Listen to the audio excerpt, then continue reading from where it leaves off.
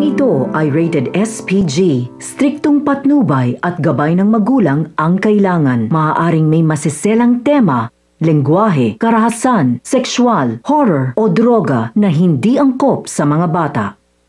Okay, alright. So hello dears. Ayan. So welcome again to the part 2 of our video on seminal fluid analysis or semen analysis.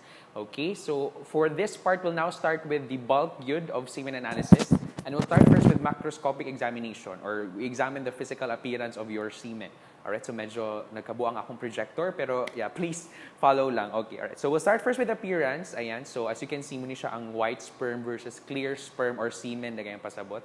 Okay, but for the appearance, the normal color is about gray to white color, and yung odor is musty. Okay, and translucent. So usually, naiuban mo describe as pearly white. Okay, pearly white. Ayan, pearly. Okay, pearly white. Alright, and translucent siya. And yung odor is musty. Or some will describe it as Clorox. Alright, or Zonrox ba na odor. Okay, alright. Ayan, so alam nyo na yan. Okay, very common na odor, di ba? Okay, alright. So again, musty odor or Clorox, Zonrox daw na odor. Okay, alright. So muna siyang yung normal appearance. Okay, now, for clear appearance, it usually indicates that the sperm concentration is low. Because again, gamay ra imuhang, concentration, gamay ra imuhang spermatozoa naa. So it has a clear appearance. Okay? And if naay white turbidity, that could indicate na increase po imuhang leukocytes. Alright? And we have to differentiate leukocytes from spermatids or your immature sperm cells. Okay? And usually if taas ang leukocytes, then that could indicate infection. Okay? Alright, maybe in the reproductive tract of the male patient. Okay? Alright. Next, we have also red coloration. If na mga red, then that could indicate the presence of erythrocytes or red blood cells. So maybe na bleeding sa prostate ba, sa ejaculatory duct or whatever. Okay? So that could indicate bleeding, presence of erythrocytes. And if na yellow, next, yellow coloration, this could indicate urine contamination. Okay? Or prolonged abstinence and some medications. Now, urine is toxic to sperm cells. Okay? So, pwede siyang maka-affect sa motility sa sperm and even sa iyang viability po. Alright? So, it's important na dili siya makontaminate og urine. But if na yellow coloration, then that could indicate na contaminate or na urine contamination. Okay? Alright. And some medications and prolonged abstinence. So, more than 7 days na ang pag-abstain. Okay? Alright. That's for the appearance. Next, we now go to liquefaction. Okay, so why is liquefaction important? Diba, recall, diba, na-mention to now when the sperm or when the semen is ejaculated, it first coagulates. Alright? Now, we cannot perform testing on a coagulated semen sample. So, kailangan jud na to siyang ipaliquefy or ato siya ipabalik og liquid. Okay? Alright. Now, for liquefaction, sa mukhang Farida. Okay, alright. Wala ko kasagang. Okay, ayan. So, first is of course, fresh specimens, as mentioned, are clotted, and we cannot begin analysis on a clotted semen sample. So, kailangan tayo wait og liquefaction. And usually, the normal time for liquefaction is within 30 to 60 minutes. So, 30 to 1 hour after collection. Now, abnormal na siya if greater than 60 minutes. So, greater than 60 minutes, it could mean na nakay prostatic deficiency. Why? Because, diba, ang kailangan na enzymes na para sa liquefaction of your semen, ang prostate ang nag-produce. So, therefore, if naay deficiency or naay failure to liquefy within 60 minutes, then that could indicate na nakay prostatic deficiency. Now, if 2 hours na gyud wala pa, we now add something. We add dulbecose phosphate buffered saline or proteolytic enzymes na gyud, alpha, chymotrypsin, or bromelain. Okay, so kanisila pwede na itong i-add para mo liquefy na gyud ang specimen. If after 2 hours, wala pa gyud siya ni liquefy. Okay, so that could indicate na intense na yung prostatic deficiency, na nadyo yung mga enzymes na kulang. Alright, so we add, again, dulbecose, phosphate buffered saline, equal volume, or the proteolytic enzymes alpha, chymotrypsin, or bromelain. Now, naay ba mga specimens na pag-ejaculate or niliquefy na siya, pero nadya po yung mga gelatinous bodies, okay? Mura siya mga kumpul-kumpul pa rin na nabilin, okay? Gelatinous bodies, okay? Now, this is considered normal daw, according to Strassinger, Okay, so wala na siya clinical significance. It's just normal. Okay, basta kanang niliquify na ang specimen niya na nabili ng mga gelatinous bodies or mga kumpul-kumpul, that's still considered normal daw, according to Strassinger, and it does not indicate any clinical significance. Okay, all right, that's for liquefaction. Again, ang importance sa liquefaction, para makatest ta. Because if dili siya mo liquefy, dili ta ka-test, dili ta ka-perform og sperm motility, sperm concentration, etc. Alright? Okay. Now, we now go to volume and viscosity. Now, for volume, of course, the normal volume nimo is about 2 to 5 ml. Okay. Now, nayuban daw sa ako na experience sa klase mi sa CM before, nayubang students daw, nayuban na nakakollect og more than 5 ml. Maybe because intense ilahang pag-abstinence. Alright, but the normal volume good is 2 to 5 ml. Now, how do we measure? Of course, we measure it using a graduated cylinder. Okay, at i-transfer sa cylinder para i-measure ang volume. Now, again, if increase ang volume, prolonged abstinence. Okay? Now, if decrease ang volume, dira ang mas significant. It could mean na improper ang functioning sa imuhang semen producing organs. Example, sa imuhang seminal fluid or sa imuhang seminal vesicles. Because again, recall that your seminal vesicles contribute the majority of the fluid found sa imong semen, which is your seminal fluid, di ba? So, muna siya, if ever decrease yung imong volume, then that could indicate na naay problem sa imong seminal vesicles. And then, aside from that, incomplete collection. So, wala ni mo nakuha tanan, di ba? Unsa nito, if ever man gani, ang last portion, di ba? Last portion ba to? Ang last portion, i-decrease imuhang semen volume. If dili nimo makuha ang last portion ba to sa semen, nalimot ko. But muna siya important sa proper collection. Okay? All right. Now for viscosity, so unsa siya karupok, unsa siya kasapok. Okay. Now the normal viscosity is mo pour siya in droplets. So when you use a Pasteur pipette, pag aspirate nimo siya, mo pour siya in droplets. Okay? Now, and dili siya mo appear na ay clumps or na ay string. Now, your reporting, ayan guys, 0 watery, 4 gel-like. Lumabas sa boards namin, kaning duha, as in. 0 watery, 4 gel-like. 0 watery, 4 gel-like. So please take note as early as now, memorize, or like familiarize na. 0 watery, 4 gel-like. 0 watery, 4 gel-like. Inanara ko ang pag-memorize na. 0 watery, 4 gel-like. 0 watery, 4 gel-like. Okay? Alright, so that's how we describe viscosity. So kung 0, watery, 2, 4, gel-like. Mara siya gel, okay? Or pwedeng low, normal, or high. Pero ang nigawa sa mong boards kani, 0 watery, 4 gel-like. As in, oh my gosh, baka lumabas sa boards niyo puhon. So, please, as early as now. 0 watery, 4 gel-like. This is how we report usually viscosity. 0 to 4. Okay, kung unsay meaning sa 0, watery, 4 gel-like. As in, oh my gosh, as in. I can remember it so well, good. Alright, so muni siya. Alright. Or aside from that, pwede naman siya i-describe as low, normal, or high. Okay. And increasing ng viscosity if they form droplets longer than 2 cm. Ayan, longer than 2 cm. Okay, and this indicates usually incomplete imuhang liquefaction. Okay, alright, ayan.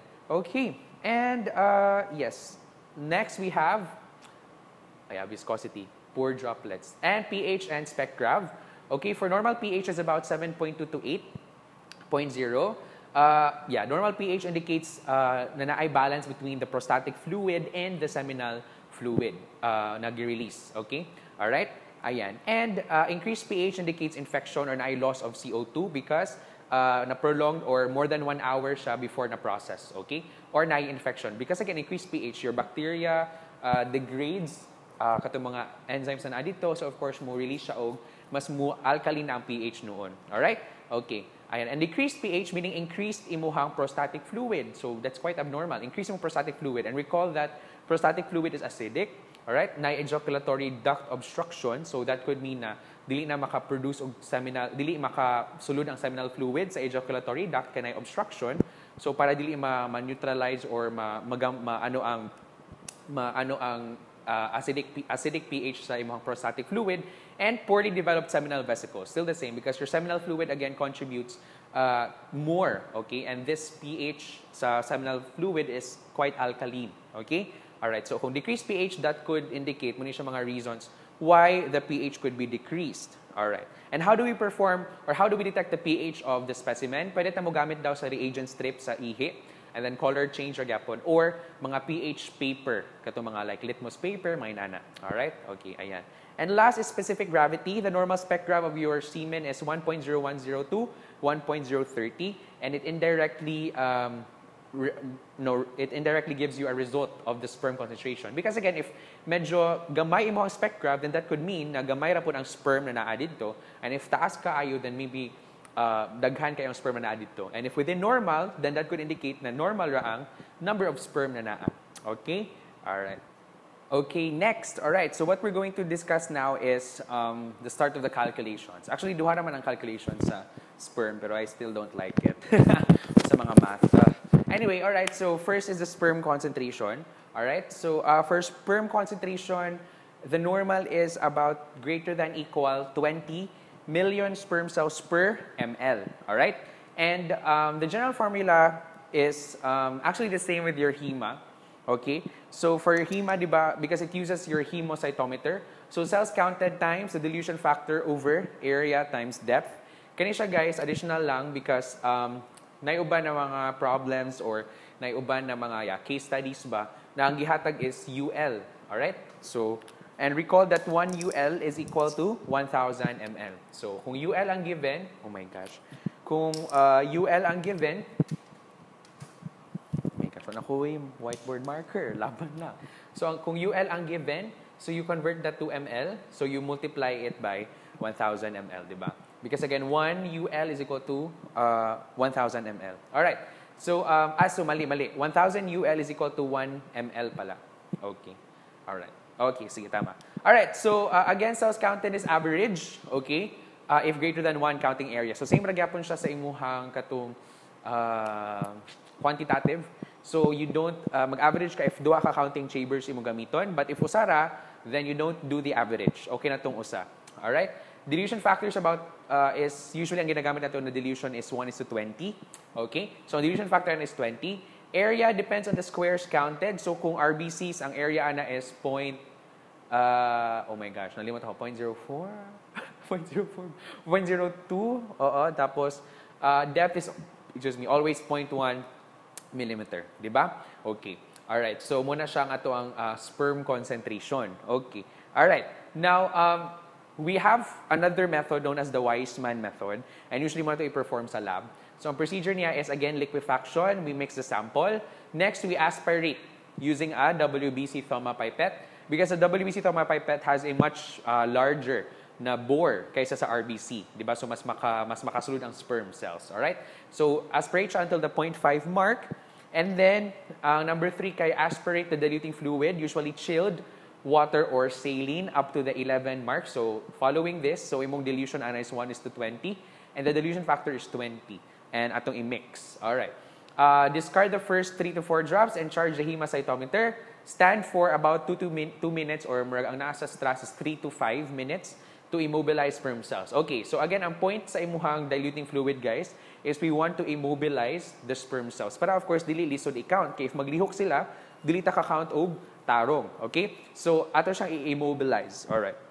Okay, and last, count the sperms in 2 large squares of the counting chamber. So, sa WBC na counting na large squares. Okay? So, ang ano man good, if katong ganina na formula, pwede siyang i-count sa either 5 ka squares, katong sa RBC count, same sa RBC count, or for here is pwedeng duhara ka large squares sa WBC count, di ba? So, again, so, di ba, ato i-draw ang inyuhang hemocytometer, di ba? So, we have the center large square and then naay 5 kabuok na dira, di ba? So, for, ako rangi, ano ha? Rough, ano rin siya, sorry. So, for, di ba, for RBC count, ang ato i-count is ang center large square kani, di ba? Alright? And ang center. So, for the sperm count, sperm concentration, pwede kani, ato ang gamiton, kung RBCs, 5 ka RBC katong squares, or katong large square dire, pwedeng duhara ka buok. Alright? Diba? Kay for WBC, upat man to ka buok, diba? Na large square sa sides. But for Weissman, pwede rag duha ka buok. Alright? Okay. Okay. Alright. Ayan. So, tama. Okay. And next, you compute the sperm count using the formula. Cells counted times 10 times 20 times 1,000 over 2. So, gi-shortcut na ni siya. 10 is katong depth, ang 20 ang dilution factor, and then ang 1,000 kay I think nag-convert na siya to UL ani, and then divided by 2. Basta follow this formula lang for Weissman method. Or if 2 large squares, ang shortcut is cells per ml is equal to cells counted times 100,000. Okay, alright. And if 5 RBC squares ang imong count or gigamit, napuntay shortcut, again kung 5 RBC squares, alright, pwede na cells counted times 1 million. Okay? Ayan, so shortcut na siya. Alright? Okay. Ayan. Pero again, kung long method, follow lang ta sa formula sa katong ginagamit na formula put for RBC count, for WBC count. Okay? That's for sperm concentration. Okay. Alright. Now, how do we determine sperm count? Ang sperm count, guys, is easy ra. Manggikan siya sa sperm concentration. Okay? So, di ba, recall your answer sa sperm concentration is cells per ml. Alright? So, for sperm count, what we do is, para ma-determine ang sperm count, atong i-multiply ra ni siya by the total volume. So, example, you have 2 ml, so cells per ml times total volume of the semen. So, ang answer nimo is cells per ejaculate. Okay. That's for sperm count. Okay? Sperm count, i-multiply ra ang sperm concentration nimo by the total volume. And di ba, example, 2 ml. So, makancel atong ml, you're left with cells per ejaculate ato ibutang. That's for sperm count. And atong normal value for sperm count, it's greater than equal to 40 million per ejaculate. Remember, di ba, atong normal for sperm concentration is greater than equal to 20.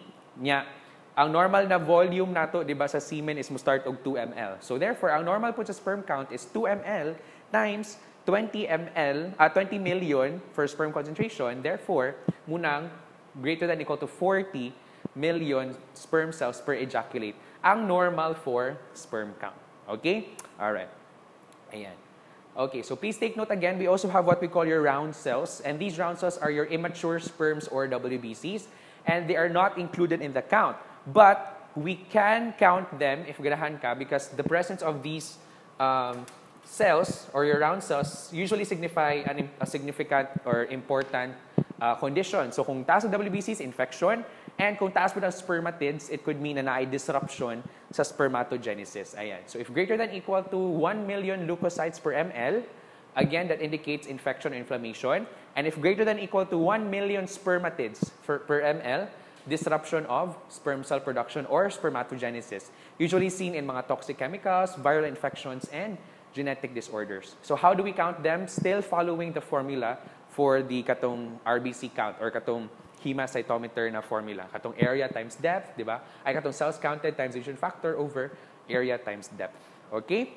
Alright. So muna siya for sperm concentration. Okay. Next, we go now to sperm motility. Ayan. Now, for sperm motility, it's important man good that bahalag medyo gamay do yung concentration as long as your sperms are really like motile, that they are really, swimming well, just keep swimming. So, maka-fertilize or ginadaw siyang egg. Alright? Okay, that's for sperm motility. So, ayan, as you can see, sperm motility.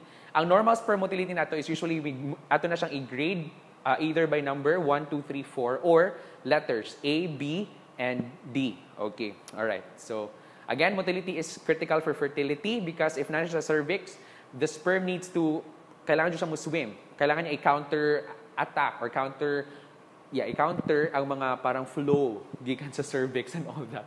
Para ma-propel sila padulong sa uterus and then finally to the ovum. Okay. Again, should be assessed using, again, liquefied semen within 1 hour of specimen collection. Okay, so how do we do it? Using a cover slip method. So again, we place 1 drop lang of the seminal fluid on a pre-warmed glass slide, and then butang ang cover slip, and then you scan at least 20 high-power fields, evaluate speed and direction, and lastly, we record a percentage of the sperm showing progressive, non-progressive, or non-motility. Or pwede tayo grade using the WHO criteria. Okay, so muna siya ang mga grading. First is kani, alternative sperm motility grading, pwedeng progressive, non-progressive, and immotility. Progressive, kay move siya linearly. So yung movement should kay linear, inana. And Non-progressive, gamove ang sperm pero wala siya nag-progress, meaning wala siya nag-forward. Gamove ra siya, nag-stay put ra siya, pero gamove ra siya on its place. Wala siya nag-progress. Okay, and immotility, wala joy movement. And usually, atong ginagamit is the WHO criteria, this one. Alright, so 4 and 3, 2 muna siya normal. O, diba? Greater than 2 ang normal, or A, B, A and B. So, ang 4 is rapid, pass-pass, niya straight, ang iyahang paglihok. 3 is slower than na ay some lateral. So, meaning na ay ni kilid, na ay ni move sa kilid. Niya medyo slow. Okay? Alright. Number 2 is slow ang pag-forward niya. Noticeable pag yung na nag-turn siya. Okay? Alright, ayan. And ang 1 is no forward progression and 0, wala joy movement. Okay, ran ako ipakita na video ani late pohon when maybe ako na pong i-link sa ato ang soul, okay, ang sperm motility. It's very interesting. It's nice to watch. Okay, all right. Ayan, sperm motility. Again, normal nimo is 4, 3 or 2, okay? Or A and B. Basta again, please take note unsa yang grading ha. Unsa siya gi-describe, ang 4 is of course rapid straight line, paspas gyud. Ang 3 kay slower progression pero gamay ra ang mukilid or gamay ra siya mukilid. Mo straight ra gyapon siya pero naay gamay lang na mukilid. Okay? Ang 2 is slow, then noticeable pag gyud iyang pagliko. Okay? And then 1 is no forward progression, meaning galihok ra siya on its place, wala gyud siya ni forward. And then 0 is wala joy movement at all. Okay? All right. Next, after concentration, motility, we now go to morphology. So, unsay iyahang appearance? Normal bang appearance sa imong sperm? All right, so that's sperm morphology. Now, the normal sperm morphology, we base it on percentage. All right, so if routine criteria, dapat greater than 30% of the sperms kay normal. And if Kruger's strict, greater than 14%. Okay, now again, it's important that your sperm is morphologically correct or well. Because again, if dili siya tsakto, then of course, it's incapable of penetration sa ovum. Dili siya kasulod sa ovum, so hence, walay fertilization na ma-occur. Alright? Also, its morphology is evaluated with respect to the head of the sperm, the midpiece, and the tail. Alright? So, muna siya itong i-look after karon. Okay? Alright. And again, abnormalities with the head usually poor ovum penetration, and if sa tail naman is in terms of motility niya. Of course, it's very self-explanatory naman. If na problema sa head sa sperm, then of course, dili siya ka-penetrate sa ovum or sa imong egg cell. And if na problema sa midpiece and sa tail, then of course, na ay problema sa imuhang motility. Kaya dili siya ka-propel og tarong. Okay? Alright. Ayan. So we now go to the different normal sperm dimensions. Yes, actually, mugawas po ni sa boards. No? So nasa lang mga measurements, guys. So we'll start first with the head. Ayan. So this is the normal sperm. As you can see, oval ang head, no? And then ay tail, and then the mid-piece. And then we also have what we call the acrosomal cap. Okay? Acrosomal cap. So kaning acrosomal cap, muna siya ang enzyme dira na munay mo allow for the sperm to penetrate into the ovum. Alright? Okay, so we'll start first with the head. It should be oval. Unsay ang size 5 UM long and 3 UM wide. Okay, so yung head dapat is oval. 5 UM long, dapat 5. And 3 UM siya, 3 UM wide. Okay? Alright. And ang acrosomal cap, describe siya as approximately 1/2. Okay? Dapat 1/2 of the nucleus. Alright? Ay, 1/2 of the head pala, sorry. 1/2 of the head covering 2/3 of the nucleus. Ayan, please take note of this dimension, guys. Lumalabas to sa boards.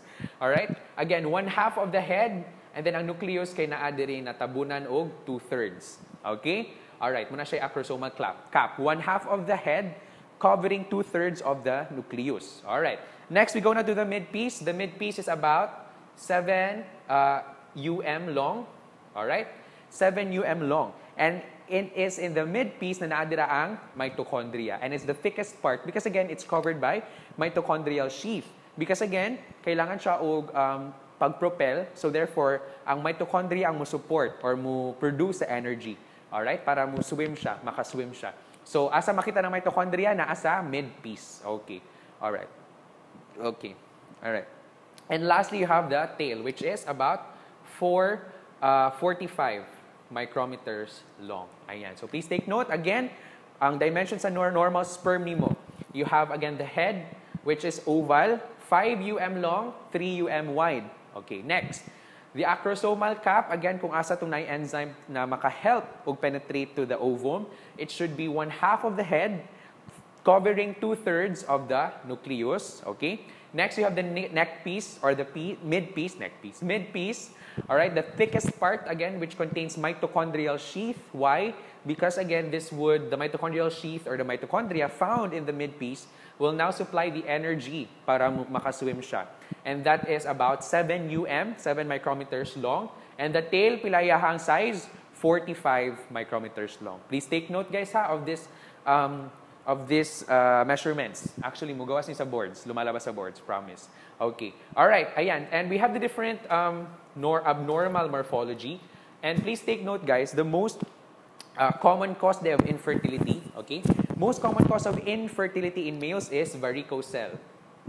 Alright? I don't know if you're familiar. Varicocele is na varicose vein sa imong testes. So, na vein na ni-enlarge, okay? So, therefore, what happens, manggod? You know, blood is warm, di ba? So, since ni-enlarge man ang vein dito sa imong testes, alright, dapit, yeah, I think muna siya varicocele. I think muna siya, if I'm not mistaken sa pero muna akong pagsabot. Varicocele na varicose vein sa imuhang, I think sa scrotum or I think sa scrotum. So since the vein itself is enlarged, so therefore daghang blood na mosulod. Alright? Now, blood is warm, right? And what happens is, kay init man ang blood, ma-affected noon ang pag-develop sa imuhang sperm. Because again, init kaayo, and your sperm cells do not like na init kaayo. Okay? Kailangan ng body temperature. Okay niya, since na maka-enlarge na vein, varicocele, so daghang blood na musulod, alright, than na normal, so mas init ang temperature, therefore, dili conducive for the development of the sperm, hence, ma-infertile noon, or maguba ang sperm maturation, or especially the sperm morphology. Na ang varicocele, ang iyahang characteristic na abnormal morphology sa sperm is tapered head. Ayan, please take note. Tapered head. What do you mean by tapered? Diba, ang normal is oval. Okay? Oval. Ang tapered is ana. Okay? Mura siya ni gamay, ni kuyos. Okay? So, oval, tapered is ni sharp noon siya. Alright? That's tapered head. Okay. I think wala sa picture. Pero mas naiklaro sa sa inyong strass na picture. Okay? Tapered head. Muna siya ang characteristic abnormal morphology sa imuhang varicocele. So when you say varicocele, na ay varicose vein sa imuhang scrotum, so which could affect the morphology of your sperm cells. Okay? Alright. Wait, I'll check the definition ba? Chapto ba? Okay. Hardening of veins that drain the testes, ang varicocele. So para siyang varicose veins. Hardening of the veins. So again, muna siya. So ang blood is, daghang blood na masupply, so warm ang environment, which your sperm cells do not like, so ma-affected yung morphology. Dapat body temperature yun always, 37. Okay? Alright. Ayan. Now, for the lab, how do we determine morphology? We use the right stain. So what we do is, we make a smear. Alright? So we place a drop of the seminal fluid, and then we make a smear, murarag hima na smear, okay? And then we air dry, and then follow the right stain. Murarag blood smear, actually. Methanol, and then eosin, and then methylene blue. And then we rinse with tap water, air dry, and then examine under oil immersion. And we count at least 200 ka sperms, and we look at the percentage kung pila ang abnormal and pila ang normal. So here is our formula. Normal sperm cells is, of course, pila ka normal yung muna count over the total, which is 200 times 100. So that's the normal percent.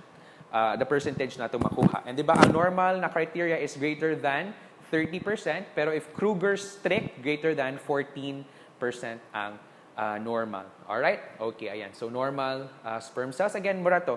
Percentage lang. Count the normal or abnormal divided by the total number of counted sperm cells, which is 200 times 100. That's the percentage.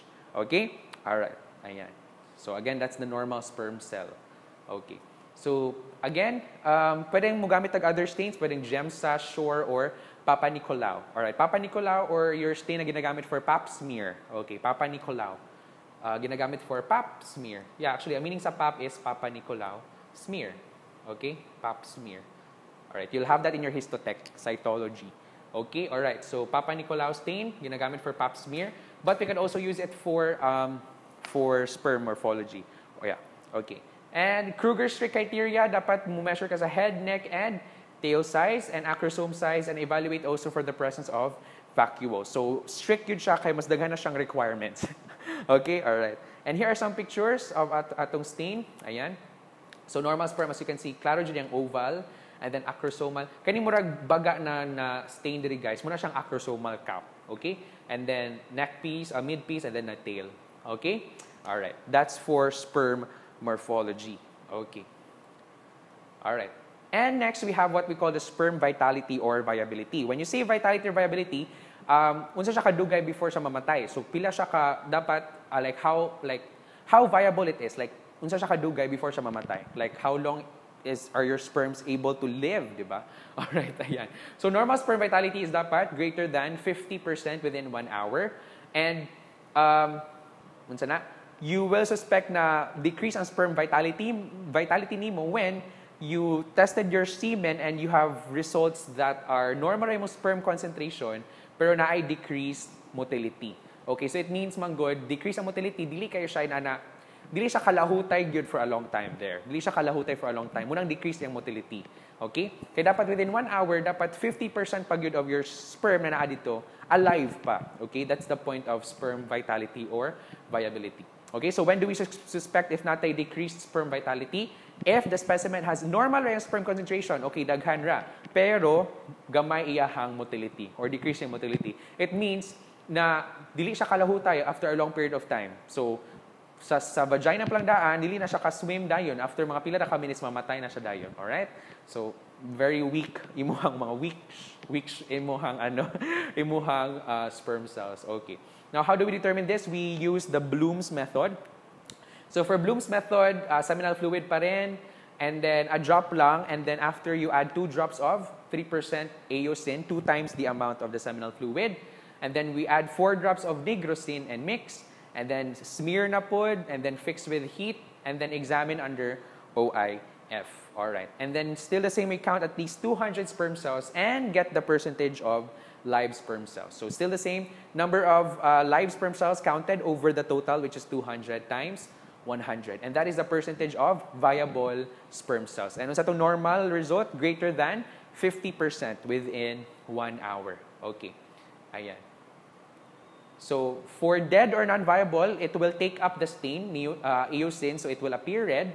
And for live or viable stain, for live or viable sperm, it will not take up the stain, so they will be unstained against the black background. So, ang nigrosin ang black background, and then ang eosin ang either i-take up or dili i-take up. So, kung dead imohang sperm cells, makita nimo na red iyahang head, okay? Pero if alive ra siya, wala ra siya color, like colorless. Okay, dili niya i-take up ang eosin. Okay, so here is an example. Alright. The presence of a large proportion of vital but immobile cells may indicate a defective flagellum. So, that would indicate na guba imong flagellum, munang decrease po niyang motility. Whereas if taas ang imotil, non-viable cells pag yun, it means na guba imuhang, there's something wrong with your epididymis. Remember that in the epididymis, dito siya mo mature, dito pa jud siya mo magka-flagellum. So again, if taas siya imuhang viable cells pero gamay mo motility, it means na kay problema sa flagella. Pero if high number ang imotil pag yun and non-viable, so it could mean an adjoy problema sa epididymis. Because epididymis is the area where sperm cells mature and where they develop your flagella. Okay, so here's an example of a picture. So, ambot if klaro ra kaning mga red, muna siya ang dead, and kaning mga white, mura ang alive. Okay, so ato na siyang i-count, and then divide by 200 times 100. Muna siyang percent viable cells. Okay, alright.